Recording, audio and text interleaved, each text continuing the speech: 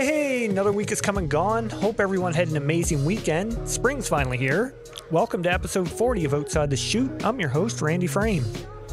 Due to recording this intro a couple days earlier, there's going to be a 1 week break from the OTC Player of the Week.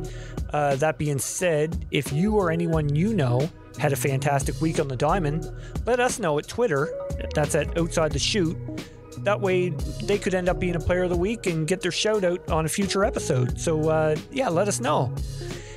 Now on to this week's guest, and we sat down and chatted with former King in His Court member and current manager of national teams and Canadian championships for Softball Canada, Mike Branchaud.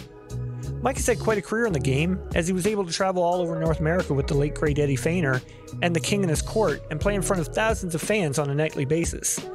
Mike would also be named to an ISC All World Team in 1999 while playing with the Amsterdam Spirt from New York, before going on to his current position with Softball Canada.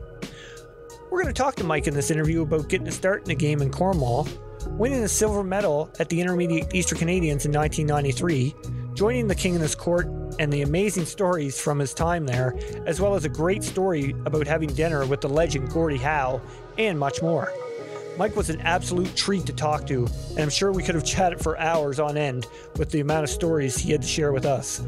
So as usual, grab that drink, sit back, relax, because here we go. I got the world in my palm, like camera action, it's on. I can't describe what I'm feeling, ain't never felt this freedom. I got the world in my palm, like camera action, it's on. Ain't never felt this freedom. Could you say that anything goes, anything goes, anything goes, anything goes, anything goes, anything goes.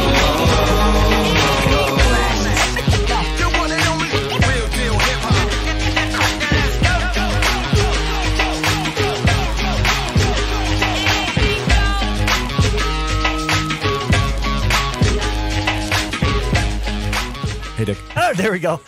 I was waiting for it this time. What are we talking about? I don't know. What are you going to talk about? It's beautiful out today. Oh, unreal. So what was the temperature today? 15 is the 15. what it said in the vehicle. Anyway. Yeah. Beautiful day. Yeah. Getting on to ball season. And -4 tomorrow. Makes you start craving it. Yeah, I know. Wind chill probably -20. Yeah. It's great though. Great weather. Oh, friggin' right. Clearing up the land. Yes. Now, but that's the thing. Like getting us like little teas today. We're just like, oh, come on. Ball season. Oh, I got some good news for you, and I forgot to even tell you. You mofo. Sorry. But so our ball field in Lance, we got the go-ahead for new lights and new fence. What? Yeah. Municipal and provincial government. Cody Blois called me, our MP. God love you, Cody Blois. King's Hands. Yes. We got the go-ahead for lights and fence. So brand new lights and new fence. That's fantastic. Yeah, that's really great news for the spring. Man. Yeah. Had to hold on to that right till now. Well, I wanted to save it for the I'm all happy. podcast. New lights there will be awesome. Yeah, you'll be able to see right field. Yeah, that's so true. Yeah. Remember that game we played last year and that Henniger kid was in right field and it was foggy out and there was no lights out there? And he caught it? And the ball was like 300 feet in the air. Yeah. And we're looking out. We couldn't even see him. And then he comes running in with the ball in his glove. I was like, oh, here's an inside the park home run. Yeah. Henny, where are you? Little ginger. That was crazy. Henny, I know you're listening. Great catch, buddy. It was a great catch. Oh, freak. Yeah. So what's going on anyway? Well, news on the Nationals there. St. John's is out as the host. Yeah. Very understandable. Yeah. I mean, what can you do? It was more than expected, to be honest. Yeah. And, chatting with the guys over time, we figured as much it was going to be canceled. Mm-hmm. It's very unfortunate 2 years in a row that it is. There is talk that there's possibly going to be a tournament, though, this summer in another venue. And we can actually talk to our guest today about that. Yeah, I'm sure he knows a little bit. The manager of the Canadian Nationals, or National Championship, sorry. Yeah. Mike Branchaud. Yeah. Bonjour. So, yeah, we'll find out more. Yeah, it's too bad. We've been going hard, though. You and I with our the senior team at the Dome every Sunday, and then a group of 24 kids after that for an hour. It's been going really well. That's good. Kids are excited. Yeah. The younger group there, how are they? Like I haven't got to stick around with them, but how are they taken to it? Really good. Like they're very receptive. A lot of them are brand new to the sport. Yeah. Some of them are baseball players that I'm trying to bring over to the dark side. But they're gaining, a lot from it for sure. Yeah. It's amazing though. Some of those kids, and not to knock anybody else or any other coaches, but some of those kids, even their batting stance or how to approach the plate or any of that stuff is all brand new to them as what we're teaching. Yep. So it's been great for us because it's kind of a refresher for us, and it's also getting those kids interested in playing softball. Exactly. Whatever you want to call it. Yeah. Freaking right. No, we love it for sure. That's awesome. And I get, it's nice having help from some of the senior guys and Woody, of course. Yep. Absolutely. Coach extraordinaire. Yeah. Yes, sir. Yeah, he's a beauty. On to our guest. We touched on it there, Mike Branchaud. Yeah. I got a lot of questions for him, man. I guess you do. The whole king in his court. That's just epic. Everybody knows about King of the Court. Yeah, exactly. And the fact that Mike got to play there for a number of years and probably has some fantastic stories. And I'm going to ask him a lot of questions because. Do you have the answer to how many players have actually played on King's Court? I went on their website and. We know Eddie did. Of course Eddie did. I think it's around.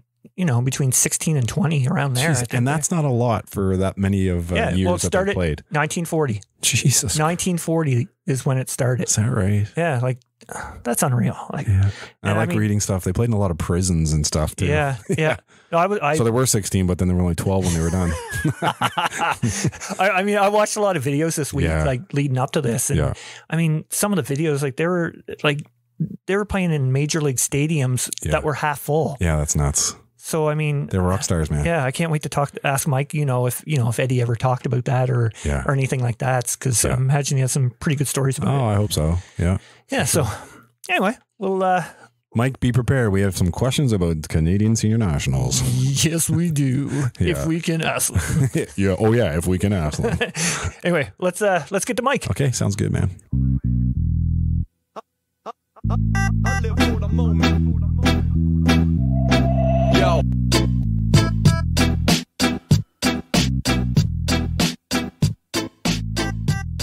All right, here we go. Mike, thanks for coming on the podcast, buddy. Hey, thanks a lot, guys, for having me. Should be fun. Yes, sir. Absolutely. How are you, Nancy, and the kids making out?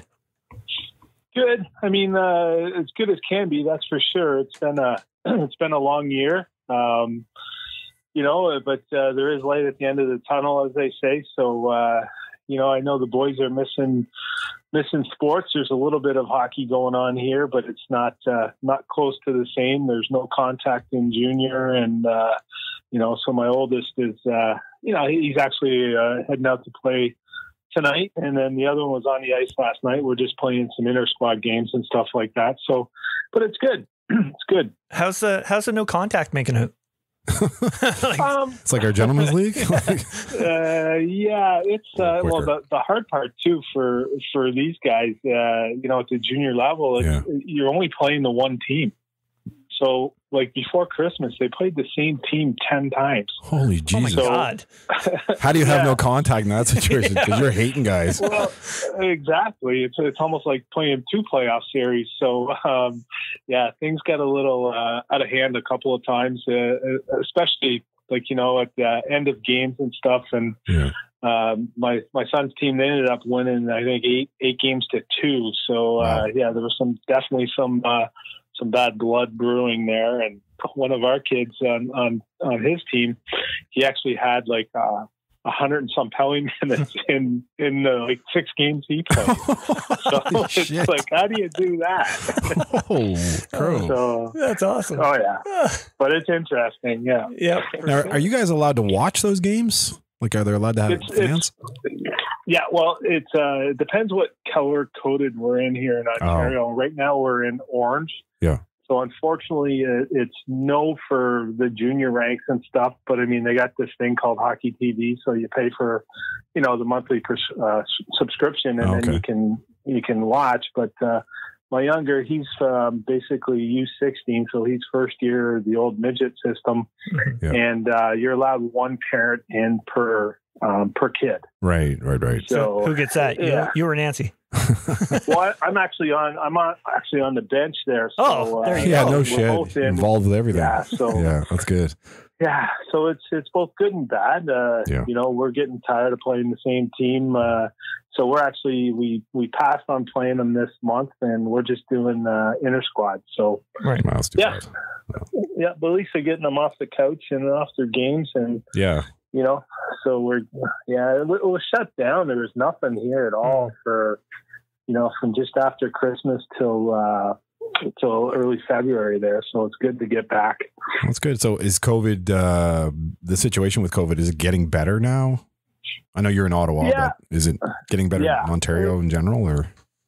Yeah, it's a lot better than what it was in, the peak time there just after Christmas and into January. I mean, our numbers are still high. Like I think approximately 1,000 or so today again in Ontario. Oh, with a majority of those are in Toronto, right? So it's tough there. I mean, obviously people are so close together, and it's it's hard there. It's spread here in Ottawa. I think we were, over the course of the last 7 days, they give you a 7-day average. I think we were around 50 or so a day. Okay.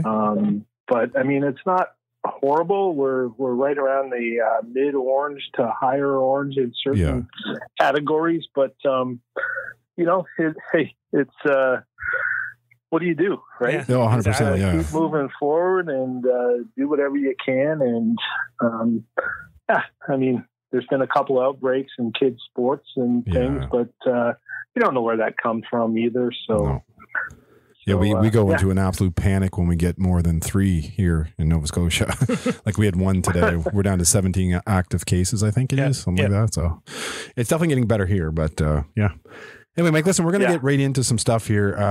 Randy and I were talking, and we wanted to get your, I guess, what is your position with Softball Canada? I know that you're manager of national championships and the national teams. Can you just touch on that a little bit for us? Yeah, so I started with Softball Canada back in, I think it was 2007, and I came in with manager of Canadian Championships, and I think at the time it was called Domestic Services. So I was kind of looking after the Learn to Play program and slow pitch and a few of the other things, that are secondary to. I don't want to call them secondary, but they're almost like not a major part of the program in the sense that they're assigned one person specific to that structure of the programming. So anyway, eventually Harvey Stevenson was with the men's team and the women's team, and he was managing both of those programs. And Harvey retired, I think it was in must have been about 2013, I think it was. And at that point in time, we did some reshuffling, and we wanted to keep the manager of the national team program within the office. Right. So I had the 2 hats on there on the national team side. I was taking care of both the men's and the women's program. Oh. But that was right about whenever the WBSC went into their 2-year cycle for world championships. Right. All right. Yeah. So it got a little crazy for me in the sense of taking care of 4 teams with, the junior women's, junior men's, the men's and the women's, and our border battle teams. And anyway, so after that year, we kind of separated it, and we hired a person for the women's side, and I stayed on with the men's program. And since then, I've been, as you said, the Canadian Championships and the men's national teams are under my portfolio. Nice. I wanted to ask you about that 2015 year. I mean, both for the men and women, that was quite a year. What? Oh yeah, I don't think it's ever. I mean, in Canada, anyways, it was never happened before, so it was really cool to be part of that. I mean, my first ever event was back in Colombia in, I think it was 2013, whenever we went and we won gold. Right. Whenever Skelly hit the bomb off of Eric from Venezuela, and we were playing with a mush ball, and he absolutely crushed it. So it was ever since then it's like, how am I going to top this trip? But in 2015, we definitely did with, both the Pan Am Games and the World gold medals. So it was nice on that side. And obviously with the women following up after our week in Toronto and winning gold and beating the U.S., a very tough and a very good U.S. team as well. So yeah, it was quite the year for Softball Canada, which just happened to be our 50th anniversary as well. Wow. So, yeah, amazing. So that's pretty cool when it can fall in those dates. I mean, that's pretty special. Yes, somebody had a pretty good game in that World Championship. I was just going to mention to you that we're not talking about Malali on this fucking podcast. Fucking every time we talk on this podcast about Malali. I posted a video like a week ago. I know. I like the guy, but holy fuck, that's enough. No, it's definitely something that anybody that was part of that or there or that loves the game is definitely a fan of that 2015 comeback. That's for sure. Yeah. Well, it made us all feel like we were part of that team that time. It was amazing. Yeah. And I mean, I can't say enough about the host either with, Saskatoon putting on a great show, and they treated our team and, the fans, just everything was so perfect for us to win. Our hotel, we had special room put aside so we can go over video and, we were just so comfortable. We had our own practice diamond. We had a dressing room, at our practice diamond. We had food catered in, you name it. It was just a perfect scenario for us. And I know Jason Hill also mentioned a little bit about it back on his podcast before Christmas about getting sick. And there was about 5 or 6 of us that were before the event started. We went down to and we played Japan in an exhibition game, and sure enough, they had an outdoor barbecue. And I was one of those guys that just didn't sit well. And unfortunately, I ended up missing the first game against New Zealand, which is also happened to be the day that we took the team pictures. So here we are. We're gold medalists. And, I'm sure, Mike, you were really there, right? Well, where are you in this picture? No, But we made up for it on the field. We had some great pictures on the field after. So, it was great to be part of that. That's for sure. Wicked. Right on. I don't know how much we can divulge into this year or what's going on. And we can edit it out if we have to. So what's Newfoundland losing or bowing down as far as being the host? And again, which is understandable. Yeah, but, absolutely. What's the go ahead right now?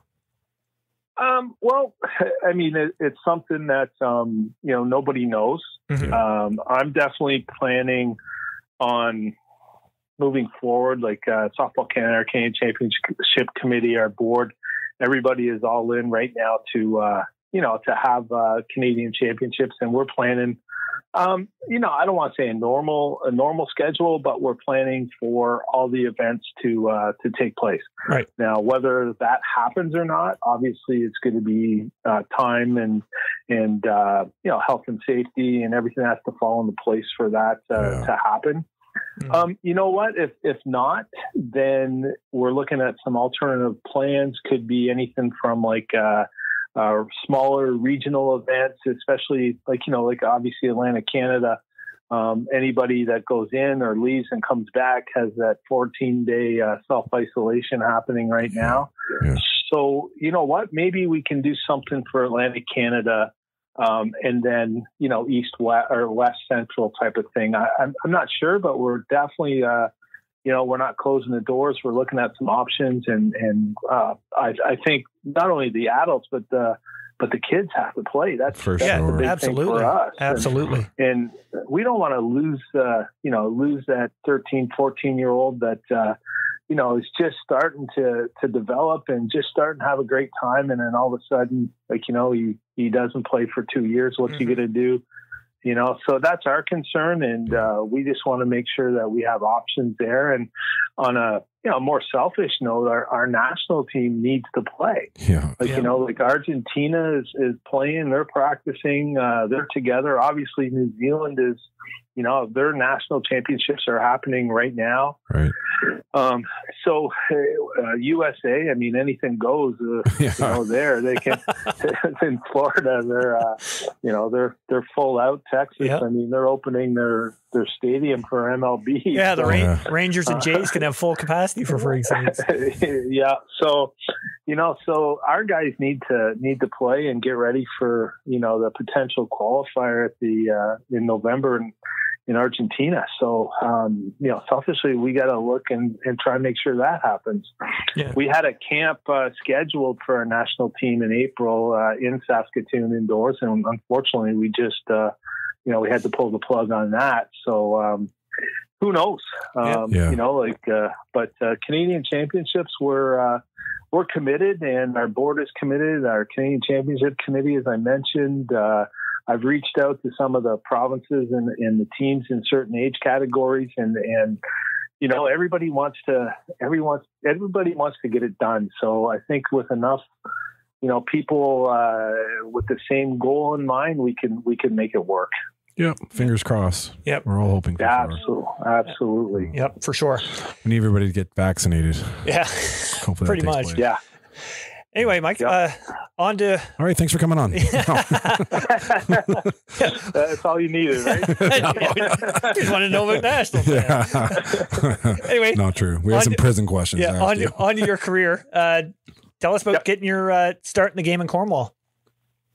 Yeah, obviously, there's a lot of other guys that guys and gals that have been on here. My dad was instrumental in me getting my start in the game. Ever since I was a little guy, I had the team jersey and bat boy whenever I could be, and shagging balls, and doing all that we can. And I think I was about 8 years old, and there's a whole group of dads that were involved in hockey and stuff. And then next thing you know, they said, okay, well, let's start a little minor softball association here. So we had some really good athletes, and so I think we were, like I said, about 8 years old. We came together in the summer and we got some registrations. I think we had enough for maybe 3 teams or something like that. And we kind of threw everybody on the diamond and kind of broke them down from there. And I remember, okay, all the pitchers go over here. So anyway, I kind of moseyed over there, and there's probably about 6 or 7 of us. And, the first 3 guys just throw the old bowling ball style, just straight in like that. And I'm thinking, that's not how you pitch softball. I've been at my dad's games and what's going on. So anyways, it came my turn. I threw a windmill, and it was, much harder than the other guys that were there. And I was like, hey, what's going on here? So, ever since then, I was kind of a pitcher, and we had some really good teams in the local area. Cornwall's about an hour from Montreal, and then about an hour from Ottawa, and there's a bunch of little towns in between, and every one of those little towns seemed to have somewhat of a men's team or a combined minor association. So we played locally until I think I was 13 or 14, and I was still going to all my dad's games. And all of a sudden, one day I show up and there's only 8 of them. Yeah. So somebody has a bright idea of, throwing Mike in right field. So here Mike was in right field at, 13 years old and batting ninth, of course. And, so that was my start in men's. And I have a question. Just don't mean to interrupt, but why is it always we throw them in right field? I know. You honestly think about it. I have a friend that says, yeah, I played right field and they always DP'd for me. Yeah. So you're the worst kid on the team. Hey, good point though. Yeah. Anyway, sorry, continue, man. Anyways, yeah. So then we started with I think it was in Pee Wee. We had a team that kind of went to the rural Ontario type of route, and not the OASA. And we had some eliminations and stuff, and we always did okay. We never won or finished first or anything like that. But we more than held our own. And then I think I was 16 and I started pitching in the intermediate side in Cornwall. There's 3 leagues, and of course, you're playing in all 3 whenever you're a pitcher. Yeah. So I got my feet wet there when I was about 16, and then I think I was 18 whenever I moved up to which was called the Cornwall Sportsmen's League, and it was more or less the senior guys. Some of them played, in Ottawa, and it was pretty good. A step up from the 3 intermediate leagues that I was playing in. So I had some success there. It was fun. I went to school in Ottawa and at the University of Ottawa. and, hooked up with some teams here in the Ottawa area on the intermediate side, and then eventually hooked up with a team called Ottawa Turpin Pontiacs. Okay. Played some there, but before that, actually, I should say I did play for Stittsville 56ers, their junior program. Okay, yeah. Back in the day, yeah. And back then, junior was, I think, under 19. So we had a pretty good run at Ontario's. There was, I think, almost 30 teams in the Ontario's to qualify to go to the Canadian. So that's crazy. It was always tough to get out of Ontario, and So back. Sorry, Mike. Yeah, Back when you were with Stittsville, there would there be anybody that that you would have played against that went on to like higher levels that we might know about? The Napanese were always the top teams, like the Mike Finns, Billy Langridge. They were our nemesis. We just never turned the table on those guys at all. We couldn't beat them. We never really we got on a roll one year, and we were, I think, in the Final Four, and we were playing a late night game. And I think it was right in Napanee. And anyways, the winner got to play Napanee the next day, and that was your berth to the Canadians because they were guaranteed 3 spots. Wow. And I remember we were up 2 runs or something, and it just poured rain. And our team never did well in the morning. So next thing you know, they're scheduling us at like 7 a.m. to finish this game. And we had a couple of older guys at that point, like to have a few cold ones every once in a while, and we just didn't show up the next day, and we lost 2 straight, and they were all double limbs back then. So we, so that was my taste in junior, and like I said, I got to play some senior, and I was still going back home. Like I said earlier, it's an hour drive, so I was, I was going back home to play in the Cornwall League as well, and I think that was my exposure whenever. The King and his court were coming into the northern part of New York. We had some guys from just across the river in New York State from Messina who were playing in our league, and so that's how I got my introduction to Eddie Feigner with them. Yeah. But I wouldn't, on a podcast here, I do have to mention I was kind of spoiled back in university. I started with Labatt's back in the day as a campus rep. So my second year of university, and there's a great story there. They hired me in late August and said, you got to be at your house on Monday of Labor Day. I said, okay. They said, we're sending you a shipment. I said, okay. And then they said, have some guys there with you. And all right, no problem. So anyway, so we're waiting, and there's, 4 of us. And all of a sudden this great big transport pulled up, and there was 2 skids of cans of beer on there, double blue. Motherfucker. I am so jealous right now. It's ridiculous. That's so awesome. So, and the boxes of merchandise and stuff. And the deal at the time was, this is back in, in the late 80s. Yeah. And it was, you have 5 receipts and you go see Mike and you get 1 case free. No way. 5 Holy receipts. Shit. Yeah. So I went from being like just a regular guy on campus to the most popular guy in the neighborhood. And freaking right. Yeah. So then, that's amazing. So then in the summertime, obviously they have summer programs. So they said, hey, you play some softball? I said, yeah. They said, okay, well, you want to stay in the summer? We're going to name you the Eastern Ontario program director for softball. Holy shit. So they gave me this little van painted up like a Labatt blue can.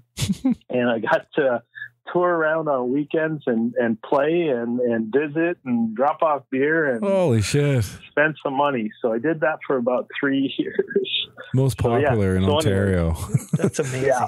That's crazy. But the funny part was whenever I was playing with Turpin, Grant Skinner, who I'm not sure you guys are familiar with Grant, but he's in our Softball Canada Hall of Fame. He played a little bit with with the national team and stuff, and he played in that pro league out in the West for a while. Okay. He was a Molson salesman. Okay. So he'd pull in the parking lot, and anybody going to the game would see a Labatt Blue and a Molson truck parked, pretty close to each other, and and then Grant and I were teammates. So, and needless to say, there was lots of beer at the ballpark.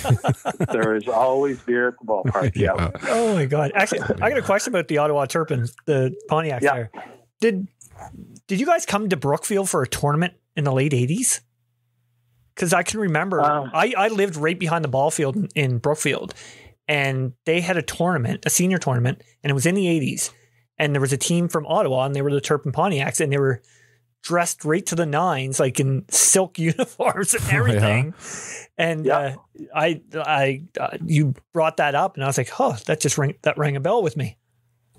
Yeah, could have been. I wasn't there, but they. A lot of times they go east to Thetford Mines whenever that was a huge event, right? Yeah. But I don't remember ever going to Nova Scotia with them. Okay. They could have for sure. Sure. I do know that after senior kind of folded in Ottawa here, they also had a pretty good intermediate team and program going for a few years there in the 90s. So right on. Yeah, but it was quite the experience, that's for sure. I think I was in my early 20s playing with those guys, and but it was definitely it was good softball. And the challenge around here was there just wasn't a lot of senior teams, so you had to go to the Toronto area to find good competition and weekends and stuff. And so, but a lot of fun. Now you actually got to come to Nova Scotia in '93, wasn't it? With the Eastern Canadians. We our Cornwall team played in provincials. Actually, it was in Ottawa here, and they had it's funny because half of their team were guys I played with on Turpin. And, it's funny how you can do that. One year you're playing senior, next year you're kind of playing intermediate and, senior B or whatever it is back in the day. And, we had some really good battles with them, and, they ended up, beating us in the final, and the winner got the berth to the Eastern Canadians, but they were allowed, I don't know, I can't remember, 2 or 3 pickups or something like that. So they asked me, and I went, and we had a blast in Nova Scotia, that's for sure. And I want to say we won silver there, or better yet, lost gold. Lost gold. Do you remember who you played in the final? I think it was a team sponsored by Keith. I may be wrong. Yeah, we were. Houghton, he's teasing me ever since I was with Softball Canada about that. So, of course, he had something to do with that team. Yeah. Randy and I were talking about that because we were thinking '93 was right around the Keith started their program. The senior program. Yeah. So they may have played in that intermediate intermediate Easterns that year. Yeah, they probably went to nationals, and then when they all got home, they were probably like, "Well, it's in Halifax. Why not put us in it?" You know what I mean? Yeah, I don't remember. Yeah, because I went to nationals with them in '94 with the Keys. Okay. So they were senior then, I know. But I thought they were at '93 as well. So anyway, do you remember anything about Halifax? Like Colin Abbott's story. Teaching Marty how to pitch. We were staying at the Holiday Inn. I remember that. Oh, right by the Commons. Yeah. And basically, the Ball Diamonds were just not too far away from there. Yeah. And I think the bar scene was quite different than what happens here in Ontario, because it used to be in Ontario at 1:00 they shut everything down, then you had to go to Quebec. Okay. But I'm pretty sure not here in Nova Scotia it was a little bit later. 3:30, 4:00. Yeah. And I think that first night a bunch of us overindulged in a few bevies, and nothing to do during the day the next day. So I said, we can have a few. And I remember walking the subway about 3:00 for breakfast the next day because we were playing the home team that night. And, you know, and they were supposed to be tough. They were supposed to be good. So I'm assuming that's your key team. Yeah, and sure enough, I think they gave us a little drubbing. I think it was about 9 or 10 to 1. Oh, and, shit. Yeah. Yeah, it was fun. We obviously we played much better the rest of the weekend, figured some things out. And I remember, I think, and again, I'm not 100% sure if it was a double elimination or, but I think we had to beat them twice in the final. Okay. Mm-hmm. And we beat them the first game, and it was a good game. And then the second game, they gave us a pretty good drubbing. It wasn't close. It was probably like 6 or 7 run differential, but we ran out of gas, and which always happens, like, you know, whenever you're coming in the back door. For sure. But I just remember the one time we had a guy that was more a sponsor than a coach, and he wore his heart in his sleeve, and one of the local guys crushed one off of us, and I think it was a 3-run shot to probably make it like 6-7 nothing. And he basically stood there and watched it. And as he's slowly trotting around the bases, he gets to third base, and our guy comes running out of the dugout, and he runs from third base in with him, just kind of jawing at him all the way down the home plate. And then, of course, back then both benches empty and a lot of words, but we all went back to the Legion there, or whatever. I think it was the Legion afterwards that sponsored everything, and you know, Scotia Legion, probably. Yeah, probably Scotia Legion. Yeah, it was good, and that's where I think I first met Houghton. There because he's very unforgettable, that's for sure. He probably didn't have much to say. No. Yeah, I think at that point in time, I think they were trying to figure out how they would get me transferred to Nova Scotia, of course, so I could play with the work at the brewery and play with them. That's cool. Probably tried to borrow money from you too. Motherfucker. Anyway, so on to the King in his Court with Eddie Feigner. Like, how did that all come to fruition?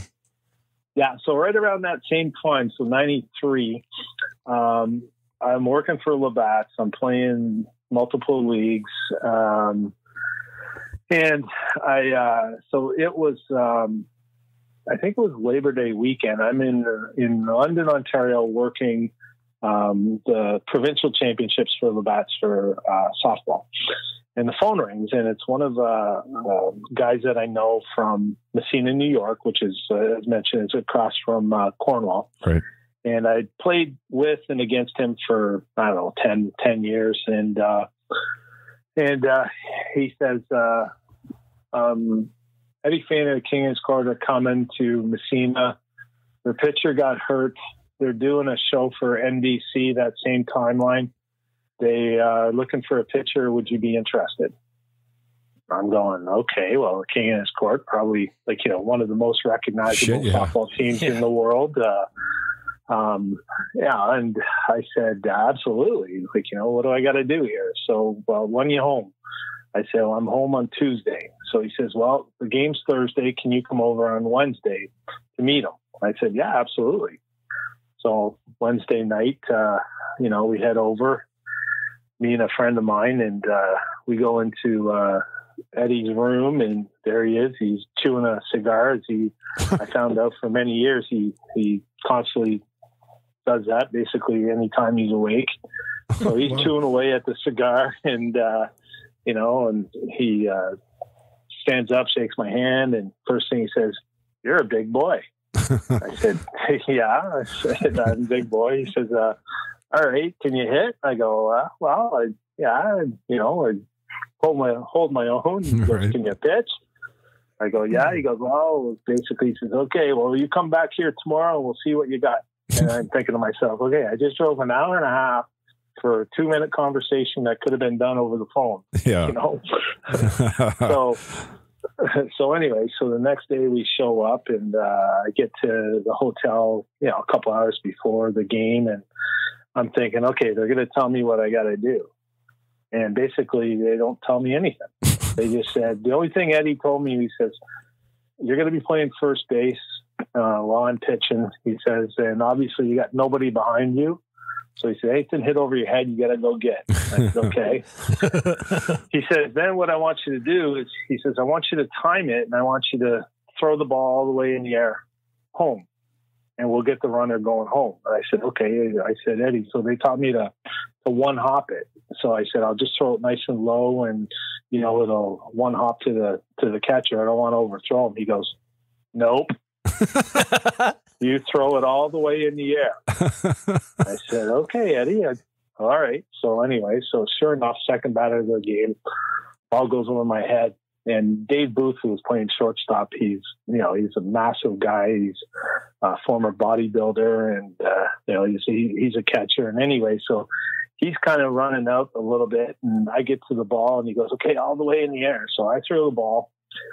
Like, you know, you take your 2 steps and you throw it, and I threw it all the way in the air. All right. Well, threw it over the backstop, over the grandstand, and across the street to the parking lot, and into the one hopped into some guy's patio or something, I think it was. And so anyway, so I'm thinking, oh shit, just pissed Eddie off. And yeah. So anyway, so we get the 3 out, and we're walking back, and I get close to him, and he goes, that was a good throw. You threw it far. And I said, all right. But, yeah. Oh, yeah. Just the story. I mean, you've been on the road so long, like, you know, you want to see some different things and stuff. Yeah. And we were playing a modified team that night with a girl from Syracuse University pitching. So, I mean, here I am, I'm playing, like, you know, senior ball and intermediate, facing some good pitching, and this girl's throwing her fastballs, like, you know, from 42 feet or wherever she pitched from. And I had 10 at-bats that night alone. Like, you know, so it was a blast just hitting it. So the next night we went to Jamestown, New York, and we're playing at the time they had a single-A franchise for the Expos. So we're playing, I think it was in between the doubleheader for them to get the crowd.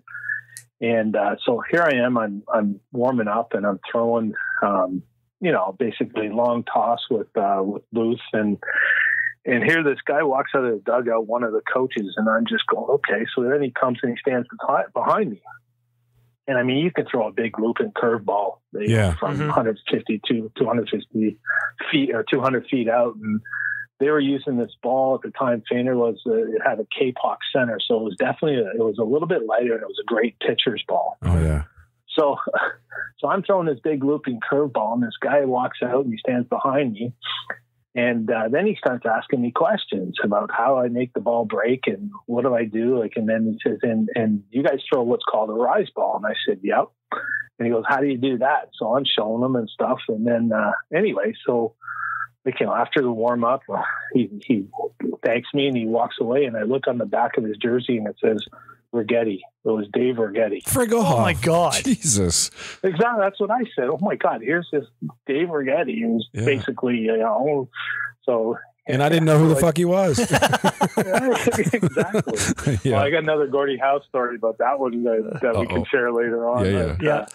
Yeah. So anyway, so I played 4 games that year with Eddie, 2 in the States, and then we came across to play in Belleville and then in Aurora, where we played against pretty decent intermediate teams. So the first couple of days, whenever we were playing modified and the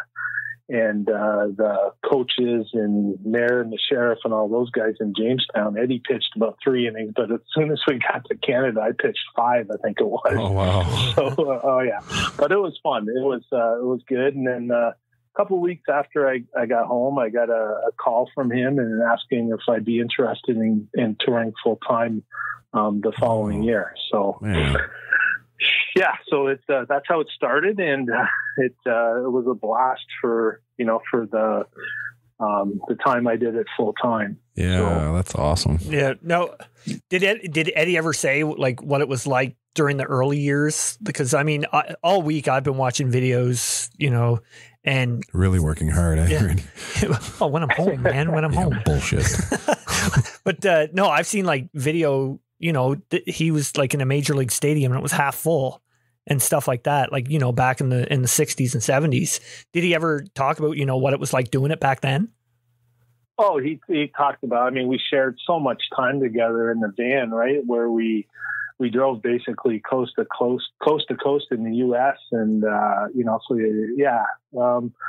I mean, the man was amazing for what he accomplished. There's nobody questions that. And I mean, he dedicated himself to the road, like, for his time that he was there, and it'll never happen again, put it that way. But he had so many great stories, and the one thing I regret with Eddie was the 1 year I didn't play. I think I played 94, 95, and I took 96 off, and in 96 they showed up in Florida, and they played golf with Ted Williams. Oh man! Wow. Yeah. So it was the year I didn't go, and it's like, oh my God, you bonehead. Yeah. So Mike, you didn't know Dave Rigetti, and you missed out playing with Ted Williams. Yeah.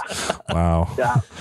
But I mean, there's some great, there's other great, like I said, Gordie Howe was a great one that we can get into. And then what's up with that one? So many.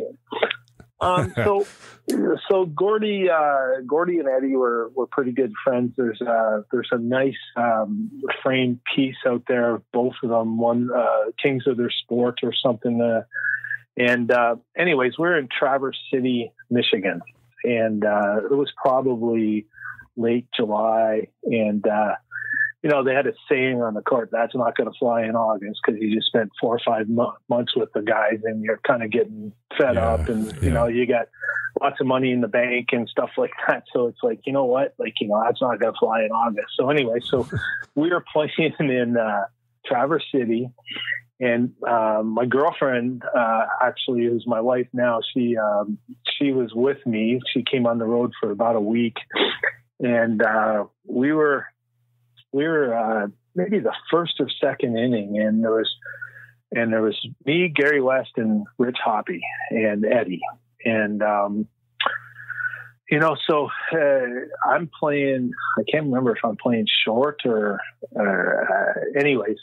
All of a sudden, Eddie stops. He was pitching, and he just stops, and then he walks over to the microphone. So I'm looking at Hop, and I'm going, like, I give him the shoulders, and like, what's going on? He goes, I don't know. So he just says, ladies, and Eddie was known to do some crazy stuff, like, like, what's he doing? Like, but anyways, Eddie gets the mic. He goes, ladies and gentlemen, I'd like to introduce you to Gordie and Colleen Howe. Come on over, good friends of mine. So anyway, Gordie Howe walks across the diamond with his wife, Colleen, and they go sit on our bench, and there's my wife to be on the bench. And so anyway, so I could see hers. Gordie's wife sits beside my wife, and Gordie's on the other side. And, now here I am, I'm playing short, and I'm thinking, okay, here's Gordie Howe. I got to get this signed. I got to do this. I got to get this for this guy. And, so anyway, so we get the three out, and we go in, and of course I'm leading off. So Eddie introduces me, and we shake hands, and, and then I go and I hit, and then the show keeps moving along, and Gordie's sitting there and stuff, and my wife and Colleen are talking away and stuff. And so anyway, I think it was about the fourth inning. All of a sudden I look over and they're gone, and I'm going, oh shit. I haven't because the show's going on, right? Our games are going on and stuff. So I kind of mosey in the dugout in between innings, and I'm getting my gloves on, because we hit every inning, right? There's only 4 of us, and Eddie didn't really hit that often. The only time he hit is whenever he was pissed off at us. So anyway, I'm getting my gloves on, and I look, and I go, Nance, do you know who that was? And she looks, and she goes, was he a hockey player? And I just said, what? Like, was he a hockey player? That's it. We're done. We're done. You're flying home tomorrow. So anyway, so the rest of the game, I'm pissed off, and I'm going, I don't freaking believe I didn't get anything signed in his, so anyway, so as we always do at the end of the game, we sell programs, and we have, a chance to sign autographs for the kids, or if they want to buy a T-shirt or balls or whatever. So here we are. We're by the van. and we're selling all that stuff. And then all of a sudden, this great big black Lincoln Continental pulls up, and I'm going, "Who the heck is that?" Sure enough, Gordie pops out. He stands there and he signs autographs with every, there's a whole bunch of kids there. Yeah. All of a sudden, the kids went from me to him, right? Yeah. Why? Which is understandable. So anyway, I'm watching Gordie and kind of standing close to him, and now I'm talking to him, and I'm the only one from Canada. Basically, that there's been two of us on that team full time from Canada, and so I mean, they always refer to me as the Canadian kid and stuff like that.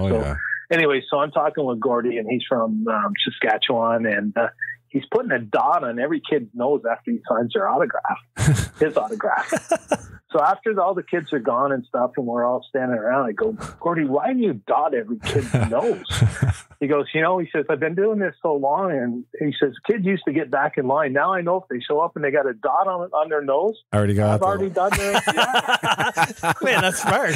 Yeah, exactly. So anyway, so we're standing around, and he walks over to his Lincoln, pops open the trunk, and he has 6 sticks for us autographed, a bunch of books, a bunch of pucks, and he goes, "Boys, come on over." He says, "We're going to the restaurant for dinner." Holy shit! What? Oh yeah. So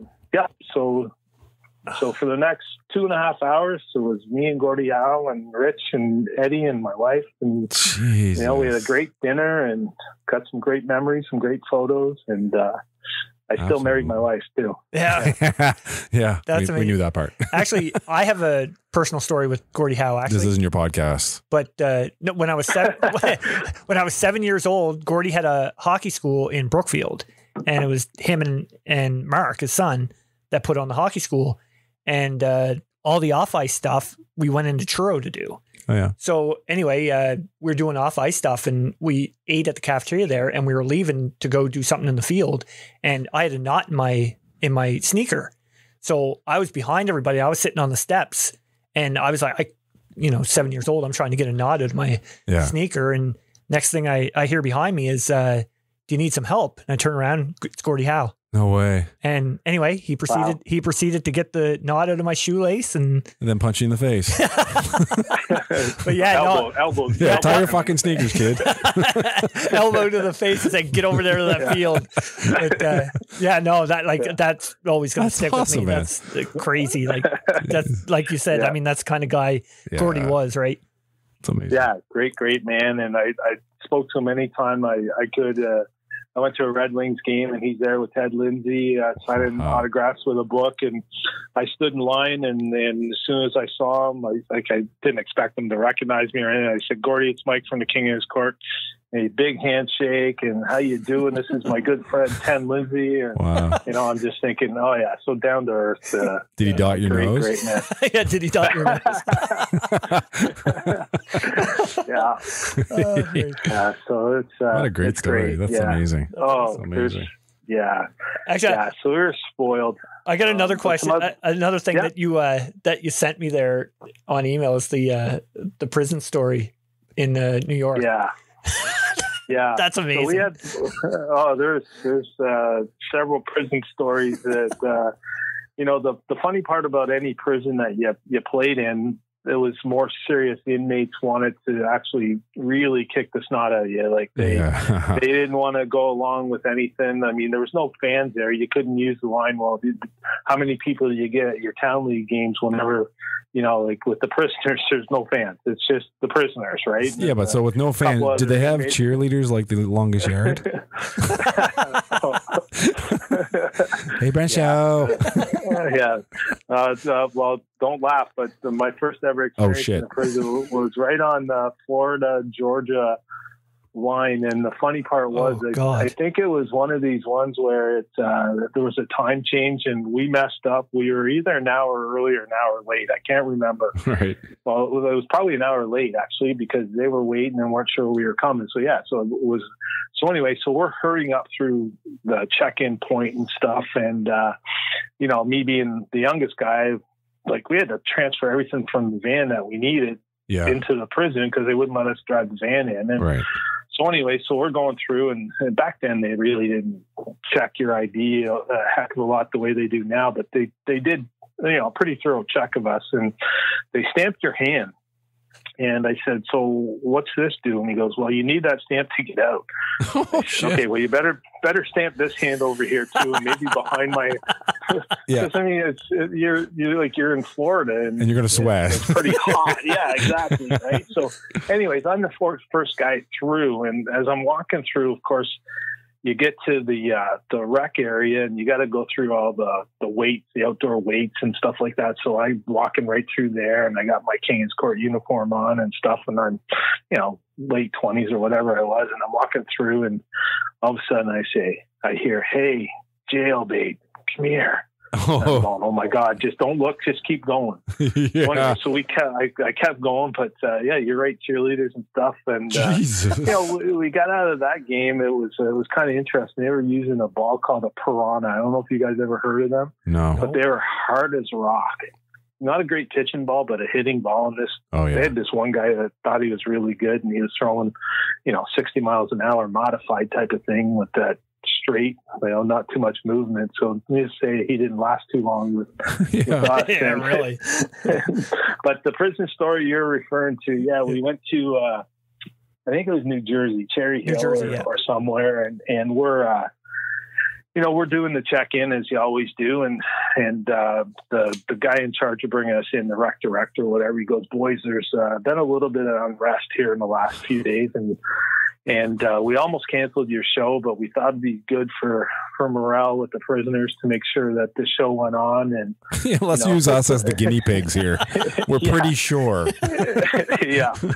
So he says, I just want to let you know that we have the snipers in the guard towers, and if anything happens at all, he says, just don't move. We got everything under control. And I said, okay, great. I'm thinking that. Meanwhile, I'm going, holy shit, let me get out of here. Yeah. But so anyway, so we're playing this, and it's a horrible diamond. It's just one of the things. There's no side fences. They got a bench. That's it. And the prisoners are all, huddled around you, and they're close, and they're asking you for everything. You got to smoke. You got to have those wristbands, those glasses, and stuff like that. But anyways, these guys weren't very good. We were playing against, and Eddie pitched the first inning, and we got through that. And he says, Mike, you go ahead and throw now. So anyways, I think I don't think I faced, if I faced 9 guys in 3 innings, I don't think we got to 10, put it that way. And finally, the guy that was kind of their coach, he's a huge man, and he's probably about 6'6", 3 something. And you could just tell that he was the man in the prison. He ran that, and he's yelling at these guys in Spanish, and I'm just going, okay, I wonder what he's saying, but you could just tell he's pissed. And I don't even think they were getting foul balls. They were just missing. They don't play the game. So anyways, they were just waving at the rise ball. And so he's had enough. And we get 2 out, and next thing you know, he grabs the bat and he comes walking out to the mound staring. And I'm going, holy shit. Okay. So I looked at Eddie and I said, Eddie, what'd I do? He says, strike the motherfucker. I said, okay. All right. So I threw the first one, and Hoppy was catching, and I think the ball hit his glove, and Hoppy stood up to throw it back to me, and he swung. He was so far behind it. Right? Yeah. So anyway, I threw the second one, and he wasn't close to that. And then Eddie says, time. And I'm looking at Hoppy. I'm going, oh shit, what are we doing now again? Here we go again. This isn't in the script. So he takes a few steps in from first base, and he goes, sir, do you play slow pitch? And I'm going, oh, great. It's going to piss this guy off. So anyway, the guy kind of just grumbled something, and Eddie starts walking back to me. He goes, Mike, he says, lob one in there and let him hit it. So I said, okay.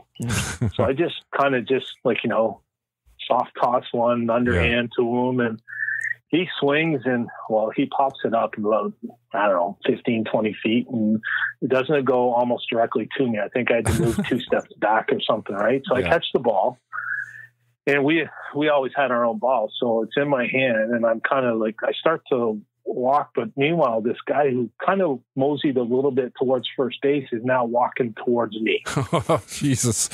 And he still has his bat in his hand, right? And I'm thinking, okay, the guard says don't move. Don't move, no matter what. So this guy's walking, and he's getting closer and closer. And I kind of look at Hoppy, and Hoppy's standing there with his mask behind home plate still going, I don't know.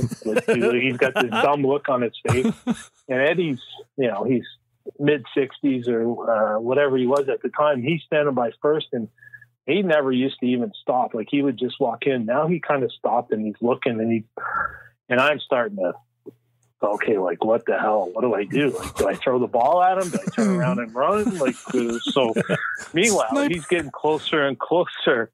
And I'm going, and then finally I'm just thinking to myself, okay, shoot him. Like, he's getting too close. And sure enough, like, he gets within 3 feet of me, and he sticks out his hand, and he goes, "You're good pitching." That's amazing. Thank you, sir, because I just shit my pants. Yeah, exactly. Yeah. It's funny when you tell that story. I'm picturing Michael Clark Duncan from the Green Mile. Yeah, hey, you good pitcher, man.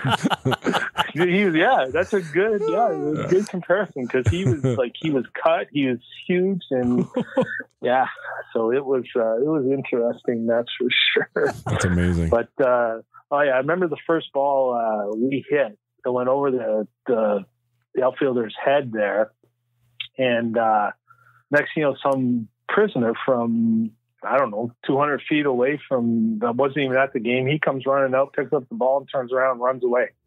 Oh. Yeah. I wonder what he's going to use it for. Who knows? Where'd the ball go? I'm thinking, okay, yeah. I guess so, yeah. Yeah, so that was kind of any prison that we ever played in was very, very interesting, that's for sure. Yeah. Listen, tell us, we heard a story of something to do with Guantanamo Bay. Can you touch on that one? Spending several days there, perhaps? Yeah, it was quite the experience. It was, we were... Scared Chillis? I think. No, not at all, really. There, it was pretty good. Americans protecting you. Oh, true. Yeah, it was, I want to say probably 05, 06 or something. Eddie was really going downhill at the time. He was in a wheelchair and stuff, but he was still touring and, doing whatever he did, the pitching show whenever he could, and still worked the mic and stuff. And anyway, so we head to Jacksonville, Florida, and we did a couple of games there for the base, and then we were going to go to Guantanamo Bay, and so we were flying on a military plane across and going to Guantanamo, and I think we were going to spend 3 nights there and play. We had to do a couple of clinics and then play a game.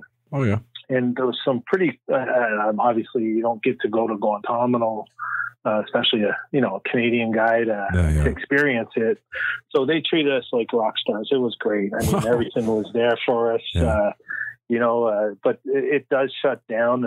It shuts down pretty quick. As soon as it gets dark, there's not really a heck of a lot to do. They got the bowling alley, and that's probably about it. Oh yeah. But so it was interesting.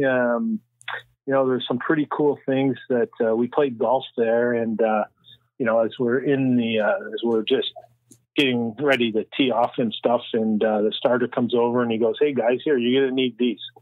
So I'm going, okay. He gives us a piece of grass, basically a little, I don't know, foot by foot or whatever it is. Yeah. And he says, wherever your ball lands, you pick it up and you put this grass down, and then you got to hit off the grass. I said, okay. So anyway, so we drive up to the first hole, and now I understood why. There was no grass. Oh. And you drive the ball, and I think that's the first time I ever hit a 400-yard drive, because I think I hit it 200 in the air, and then it just kept going and going and going. It was hard as rock. There was no water, so we were all just crushing the ball, but it was really interesting. But one of the neatest stories about Guantanamo Bay was the Marines are there. They protect basically keep people from coming. The only time the gates open, they tell me, is there at the time there were still some people from Cuba that were coming in to work the base, and that's the only time the gates opened, was to let these people in and out every day. Right. And then there was a certain area where even the people on Guantanamo were not allowed to pass. It was only the Marines. So anyway, so they took us on a tour. The Marines brought us down to the gate, and they took us up into the guardhouse and stuff. And there's some binoculars there, and the one guy's looking, and he goes, "Hey, come here."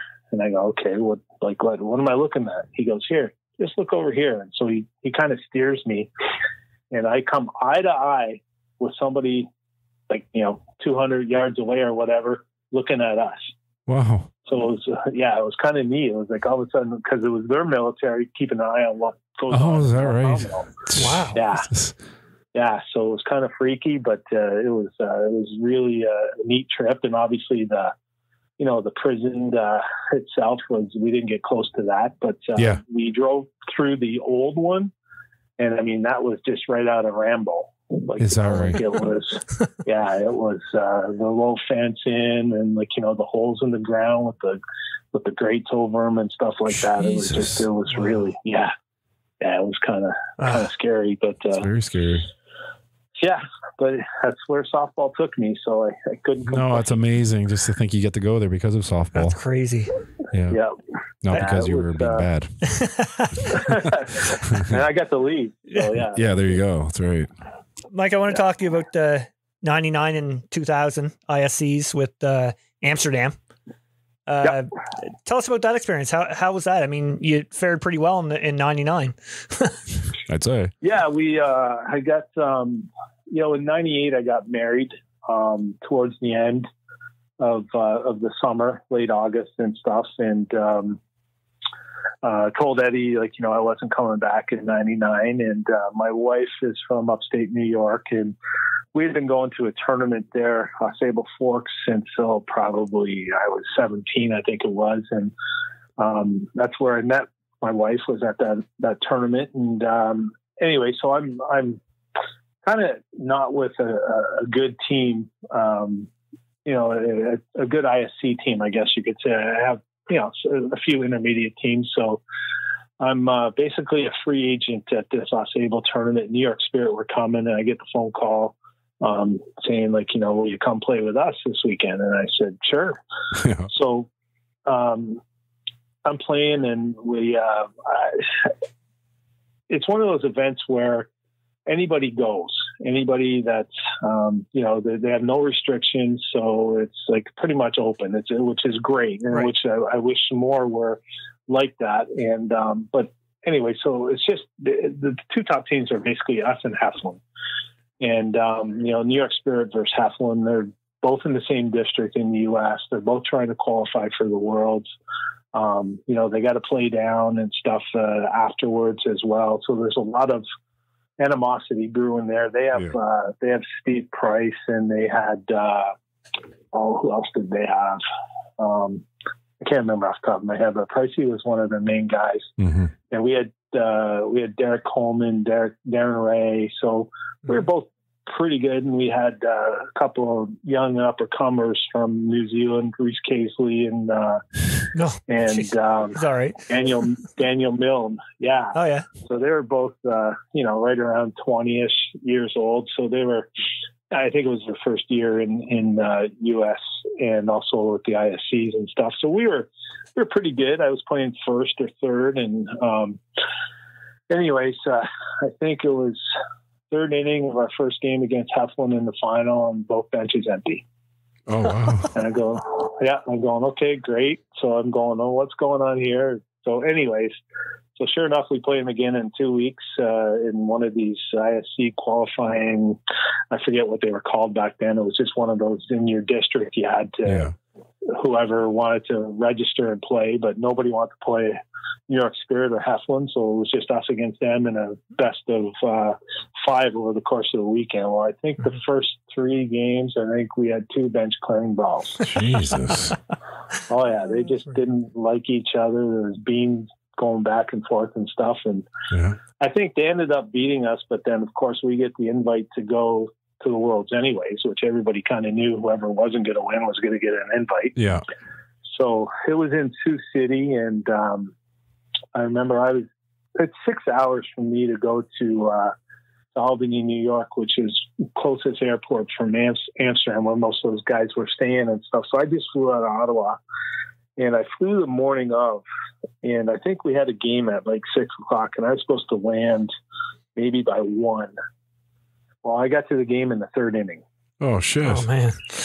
Yeah. So I'm thinking to myself, great start. Like, here you are, your first World Tournament. And we won, I think it was 5 or 6-0. Coleman threw a perfect game. And Joey Basaber, I think we were playing a team from Saskatchewan. Okay. And anyway, so we moved on. And sure enough, I got to DH the next game. And we were playing a team out of Colorado, were the Bandits, Pueblo Bandits or something. Yep. And so I was batting behind Mike Mink, and Mike used to play for Tampa Smokers, and big swinger, home run hitter, but never really hit a great average. But I mean, he hit some monster home runs and great. And like I said, we had Casey and we had Milne and Darren Ray, and so we had a pretty decent lineup. So sure enough, we get, and back then too, in '99, it was double the limb. So I want to say there was probably 30 to 40 teams somewhere in there. And, you make the top 10, you make it to the final couple of days, you're doing quite well. Oh, right. Yeah. And we played Larry Miller and Utah. Yeah. And they had, I think they had Dewey and one of the veteran guys that was pretty good. I can't, for right now, the name escapes me. As soon as we hang up, I'll think of it. Anyways, well, I think it was Casey and Mink. They went back to back, and I'm up next, right? And usually what happens, dotted.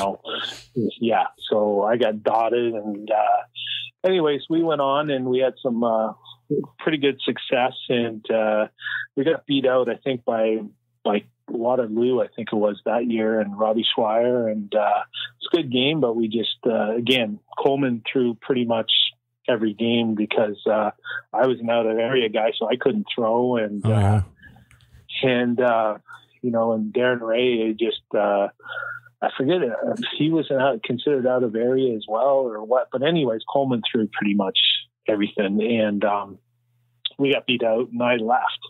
I went home the next day, didn't stay for the final day. And then I got a call saying, hey, congratulations, you just won first team. So I had a pretty good week. My only regret was I left, like I said, after we got beat out, I left the next day and missed the awards ceremony. But it was kind of cool. Oh, and then the following year, we went to St. Joe, Missouri. And the whole ironic part of that was I just played there in '98 with Eddie against so I mean, it was kind of neat to walk back into the ballpark and see exactly what they did with the setup and stuff, and it was we did okay. I didn't do as well that year, but the team finished, I think, top 10 again, 7th or 8th or something, and then shortly, either the next year or the year after, they merged with Broken Bow. Mm-hmm. But I by then, like I said, we were going to start a family, and I just 6-hour drive, to Amsterdam and stuff, and I just, so it was great. Well, it lasted. I still played competitively here, but those 2 years with New York Spirit were definitely. Things I forever cherish, meeting those guys. And even last year, whenever I was in New Zealand with the junior men's team, the U18s, Reese was on the the New Zealand match on the host. He's on the host committee. That's right. Yeah. So anyway, so it was like, hey, and he looks at me, he goes, Pudgy, and I go, yeah, and great big hug and stuff, and how you doing? Cool. And Cool. yeah, so it's it's those types of things that you remember. Oh, freaking right. awesome. I mean, we talk about it on here all the time about, softball family, Oh my God. Yeah. you play against a guy once and you're like, no, well, frig. I know that guy for life. Yeah. I mean, or best or friends, play with but- him. Yeah. Yeah. Actually, I got a question, Mike. What was it like going, after playing so many years with King's Court and then going into ISC level ball? Like, that must have been, had to be a change for you. It was a huge change. I mean, the funny part is Eddie used to always say, well, I can't play 9-ball. I don't get to hit every fourth time. So I mean, you're only hitting 3 times a game, but no, honestly, it was a challenge. It was different. But to be blatantly honest, I missed out on playing that. A lot of times whenever you're playing or you're pitching or something, some people say, well, what's the hardest pitch you ever throw? And the hardest pitch I ever threw with the King's Court had, it really didn't matter. There was nothing on the line. Right. Yeah, I know what you mean. Yeah. Right. So if the guy from third base scored, he scored. So what? Mm-hmm. Yeah. But I mean, if you're up 2-1 in the bottom of the 7th and, you got about $5,000 on the line in a tournament or something, that means something. So I did miss that side of it. But I mean, I also got to play in front of, 10, 12,000 people. I met a lot of great people. Of course. It's funny because the other day we were talking and I said, I've actually been in every state in the U.S. except Hawaii. Wow. That's that's crazy. Yeah. So I got to play ball, and it's and with social media, I stay in touch with so many of the different guys, and I got to be part of the last tour, the last games in 2011. It ended back where it started, where Eddie was born in Walla Walla, Washington. So I probably played about. I was going to ask you about that. Games. I was going to ask you about that last game. Yeah. How was that? That must have been, must have been pretty emotional. Yeah, it was good. I mean, the crowd was good. I think it was more, to be honest, it was more for us than it was for the crowd. Right. Just to bring closure. And Eddie was such a big part of a lot of our lives, and also the game of softball and the promotion of the game of softball. And, to end it where it started was kind of, it was almost surreal in the fact that like we had the van and we left the keys to the van there, and basically just little things like that. And it's one of those games where usually you're trying to get out of as quick as you can and get back to the hotel, but there everybody kind of just hung around for hours, just kind of talking and sharing stories, and it was pretty neat. I was so glad I was part of that. Yeah. That's awesome. Yeah. Well, it's on to the player association part of the show. You're turning into a Peaches interview right now. We're getting long, man. Sorry, guys. I'm just kidding, Mike. I'm totally kidding. Nobody will ever go as long as Peaches did, because I will not let that happen again. I'll tell you what, though, we can at the Canadians this year. We can sit around the beer garden, and I can tell you a few more because there's a lot of great ones. Yeah, absolutely. Stuff we can't put on here, but Shush, Randy. Oh, Peaches, if you're listening, we love you, man. Oh, frig, yeah, Peaches. You were the greatest, actually. Anyway. It was just long. Yeah. Love you, though. On to the player association. I'm going to list the player. You can say as much or as little about them as you want. So we're going to start off with Paul Walford. Yeah, Wally was a great teammate with the New York Spirit. And there's a guy that hit up in the order. I never mentioned him, but he was one of the first guys that I really said, oh my God, this guy's a leader.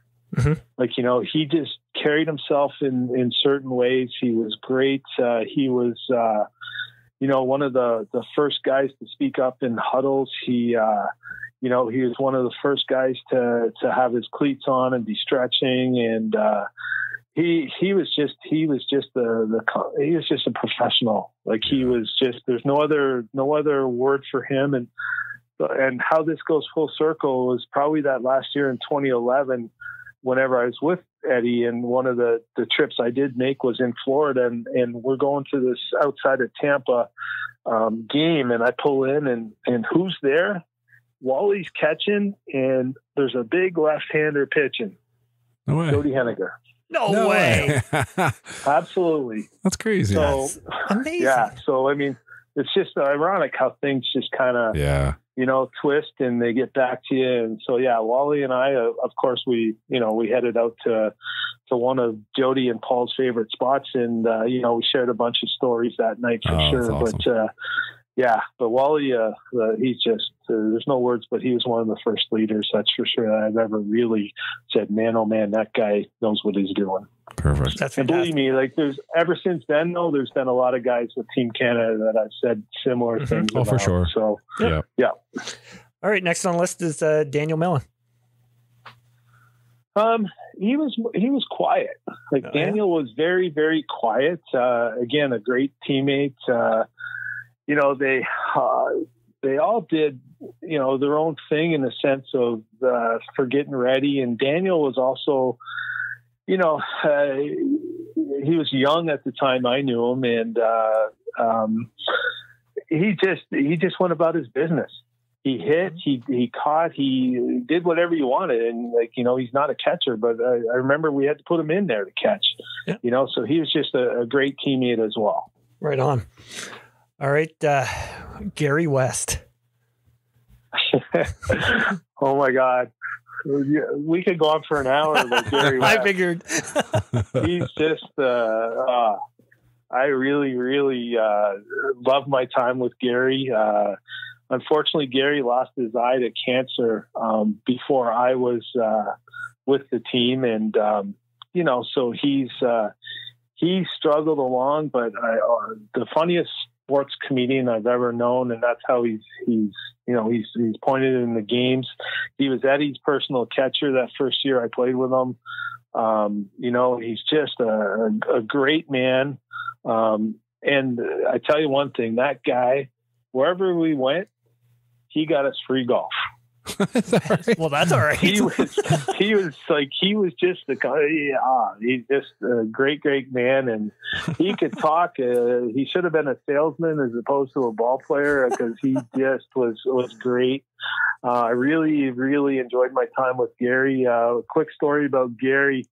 Whenever Hoppy used to go in, Hoppy and I would catch and pitch each other, because Gary obviously with one eye had a challenge, and Gary would go play short and Eddie would go play first base. But Gary always had this thing. He would always be talking and cracking, getting the fans going and stuff. And one time I was catching and I put a pickoff play on with Gary, and I wasn't sure if he saw it or not, but I said, he must have saw it. So anyways, he's kind of just moping around second base, talking away and talking to the guy. And so I gonna throw down the second base.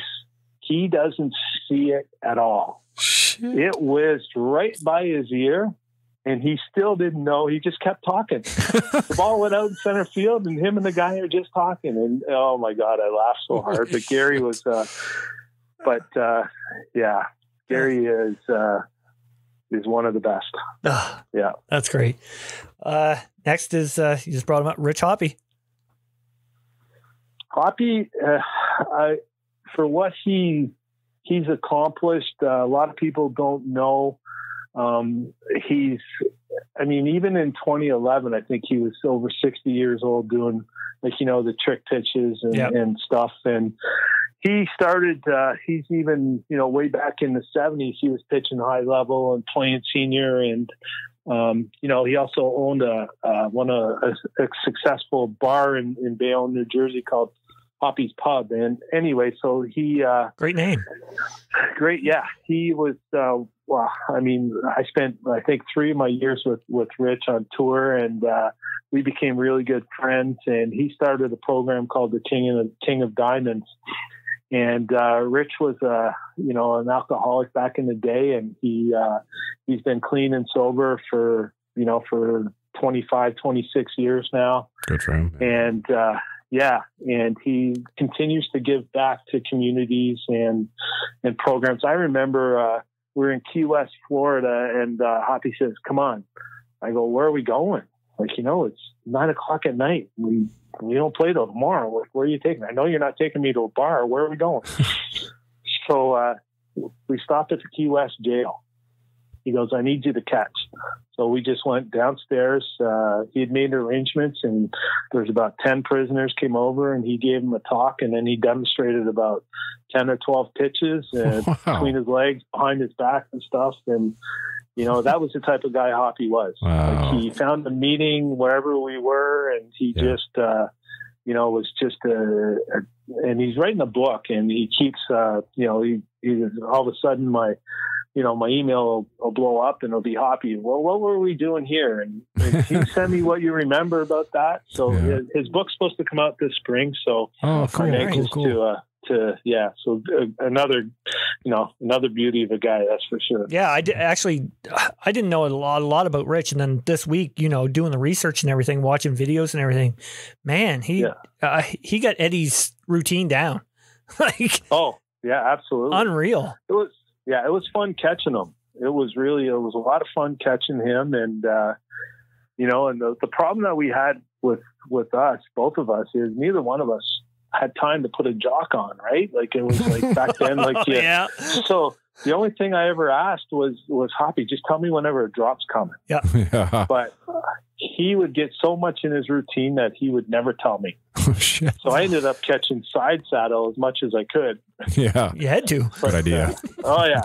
Yeah. But, it was funny. I must've hit him in the chest maybe 10 times on a low rise ball, just because he wasn't a catcher, and it was, he was just there, but, it was fun. Oh yeah. That's awesome. Yeah. Well, of course, we got to end it off with Eddie Feigner.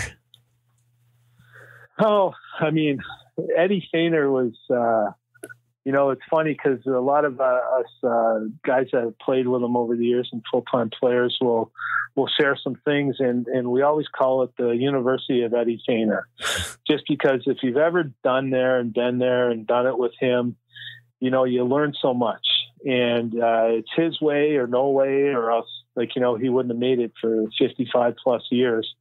And he's structured in that sense, but he's also, he comes across as a tough drill sergeant at times, but he's got the biggest heart in the world, at other times.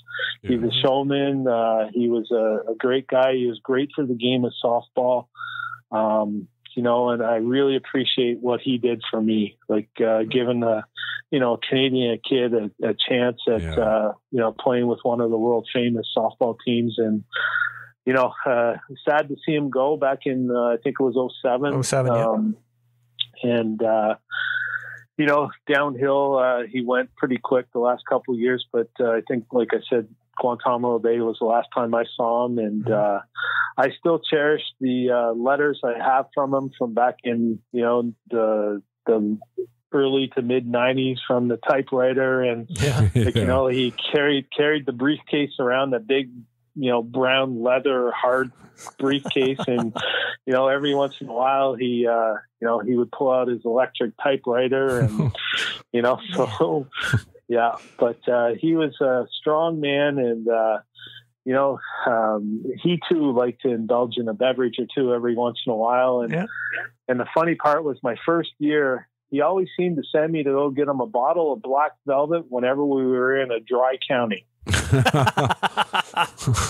Oh yeah, it was just so deep in Texas or South Carolina, you pull into dry counties, and everywhere we go, we would get invited to a bar or restaurant for drinks and food afterward and stuff. And Eddie used to he'd come every once in a while, but he would send me whenever it just happened to be Mike, I need a bottle today. And I'm going, oh my God, Eddie, we're 20 miles from the freaking next county. So it took me about a month, and I would buy 5 and I would stick them up on the top of the van. And, about 15 minutes later, I'd come back with a bottle, but all I did was climb up the ladder and get it. That's smart. That is so smart. Yeah. You little young Canadian. It's not Gordie Howe smart, but it's smart. That's right. Yeah. That's right. Oh, Frank. Mike, this has been awesome, man. This has been fantastic. Thank you so much for coming on. I can't wait to see you at a nationals. And I hope to hell it's this summer. Yeah, and we can continue these conversations in the beer tent. For sure.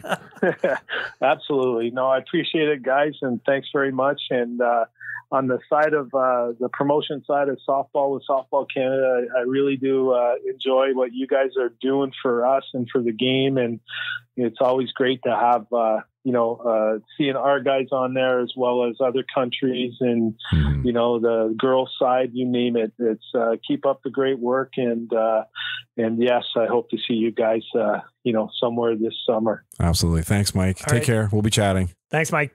Okay. All right, boys. See ya. See ya, pal. Bye now. Bye now. That was awesome. Yeah, I feel like we still have 1,000 questions to ask. I still have what happened in Texas? What happened in New Mexico? What happened in Arkansas? Yeah. Because they toured everywhere. Yeah, I know, man. It's so crazy. You know what I mean? That was fantastic. Like the whole prison stories. You're like, yeah. Can you imagine being in his shoes? And not to mention, so he gets to do all of that, and then now he's also with Team Canada, so he gets to travel all over the goddamn world. Yeah, it's amazing. Good for him. Yeah, good guy. 100%. Yeah, freaking right. Very excited. Yeah, that was was that a long one? Well, we're at 123 right now. I mean, my wife thinks I'm downstairs, so it doesn't matter. No peaches level. Oh, one other thing I forgot to tell you about the ball field. Oh, another one. We have that was loud. The beefy wiener. Adam Dorian. What? Yeah, so we have a guy that's going to be there during league nights selling hot dogs out of our canteen. So he's starting his own business. It's called the Beefy Wiener. Okay. I didn't know this day could get any better, but it just did. Yeah, man, I'm fucking on fire right now. So now he has to sell enough hot dogs that he can become a sponsor on here, and we can use his name more. The Beefy Wiener. The Beefy Wiener. Yeah, let's not get too much further into that. That's awesome. Yeah. Anyway, all right. Well, freaking another week. We got. I was telling you before, we got some good guests coming on. Yeah, it's 6 weeks in a row. We got some good stuff coming up here. Next week, we're going to be talking to Samantha Shao. Yes. From AU. Big bat champ. Oh, loves the bat flip. After that, Stacey Porter, captain of Australian national team. Yeah, that's pretty sick. Going to the Olympics. Good day, Mike. Yeah. And we got Cole Evans coming on. Yeah, that's sick. That's gonna be a good one. I mean, guy young being the captain of it's not even fair, really, is it? Yeah. Maybe we should just make him wait. Didn't we say that in the last one? How much information can I get on a guy that's in his 20s? I don't know. Well, he's done a lot, so I'm sure we'll be okay there. Then we got Timmy Mack. Big Macker. That's good. Timmy McCumber. Yeah. We've played with him for a couple of years, played against him. Yeah. I'll still, you know what? We'll bring this up with him, but that's going to be in 4 weeks, 5 weeks. But I'm going to bring it up now. Remember when we restarted the Elks in 2007? We played our first game in Chute, and Timmy showed. Oh, yes. That home run he hit. He hit it off of, what's his face? Steve, yeah. What's his name? Steve Thomas. Steve Thomas. And it may have just landed right now, but in reality, it landed in the outfield of the second field in Chute. Yeah, it had to be about a 750-foot shot. It was ridiculous, and I can't wait to bring that up to you. But anyway, to everybody, hope you have a great week. Till next week. And whatever day it is today, Friday. What's today? Monday. Today's Friday, you dumbass. No, I mean when this is released. Oh, yeah, Monday. I know. Okay, yeah. Have a great weekend. Let's get to classified. All right. Take care, Randy. See ya. I read the rules before I broke them. I broke the chains before they choked me out. Now I paid close attention, really learned the code. I learned to read the map before I hit the road. I know you never heard this before, but I'd rather lose a fight than miss the war. And I ain't wishing competition or fishing for it. I'm just living in a system, conditions are poor. I've been lost in the rhythm and misinformed. Too many late nights hitting the liquor store. Too many bad decisions, half-ass attempts. No sweat, no fear, no blood, no tears. I go hard, and I ain't making up no excuse. I'm overdue, I don't do what I'm supposed to do. Cause if you think about it, man, we're supposed to lose. It ain't all picture perfect ocean views. No, I was a first-class rookie, taking out bullies in my all-black hoodie. Man, a mystery, you know the history. Get it or forget it, cause poof, I'm out of here. I read the rules before I broke them. I broke the chains before they choked me